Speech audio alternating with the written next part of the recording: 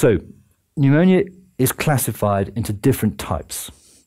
And the first and the most important, and the subject of most of this talk today, is community-acquired pneumonia. And that is what it says in its name. It's a pneumonia that is acquired when you're living at home and not in hospital or anything else. So it's the normal standard pneumonia that you pick up in your everyday life. There's a subcategory of community-acquired pneumonia called healthcare-associated pneumonia, which has been defined recently in America, but probably is not relevant in Europe. And I'm not going to discuss that in any more detail today. That is a pneumonia that occurs in people who are in long-term care facilities, nursing homes, etc. But in fact, in Europe, it's probably not that much different to normal community-acquired pneumonia. And therefore, we group it with community-acquired pneumonia.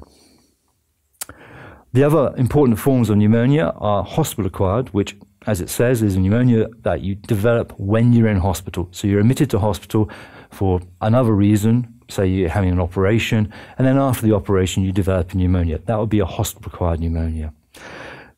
It's also those patients who've been in hospital recently and then come back in with a pneumonia, because the organisms that are causing that pneumonia have probably been acquired whilst they were in hospital previously.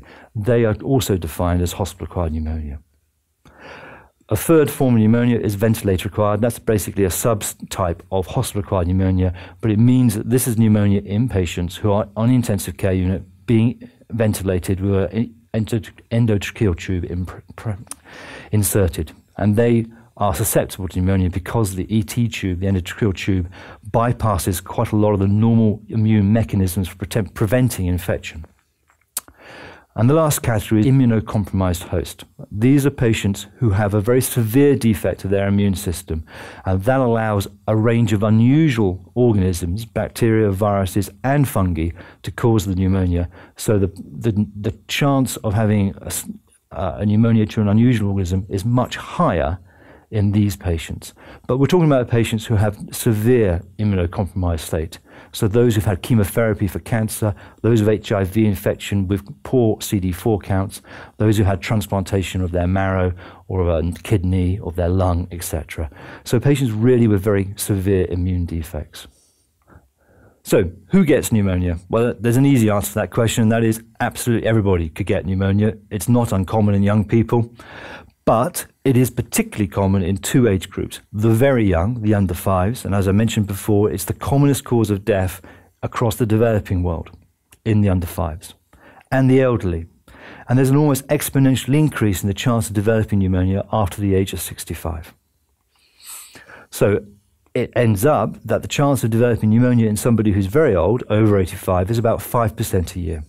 The risk factors for pneumonia also, as well as age, include previous influenza or other viral infections, because, as I mentioned in the influenza lecture, a viral infection of the respiratory tract affects the immune response to bacteria and allows bacterial infection to develop as a consequence of the viral infection. So secondary bacterial pneumonias after influenza are very common, and that's the major way by which death is caused during the pandemics, or has been in the past. For example, the post-World War I pandemic, which killed 20 million people. Most people died of pneumococcal and staphylococcus pneumonia after having the influenza virus infection.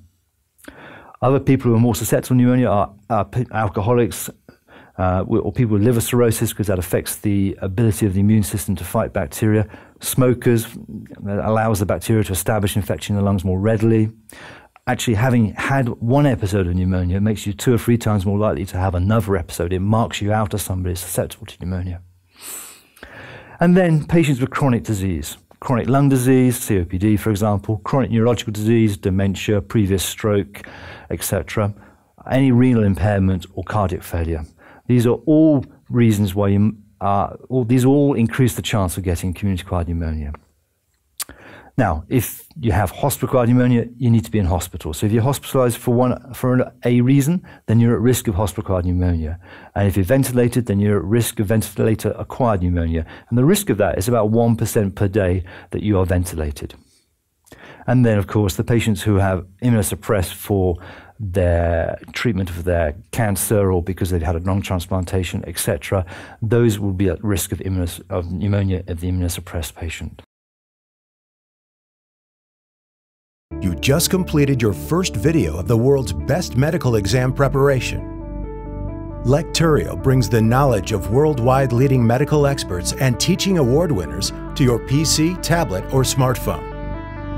Prepare yourself and check your progress with thousands of quiz questions, customized to USMLE standards. And the very best, you can get in touch with our medical experts personally.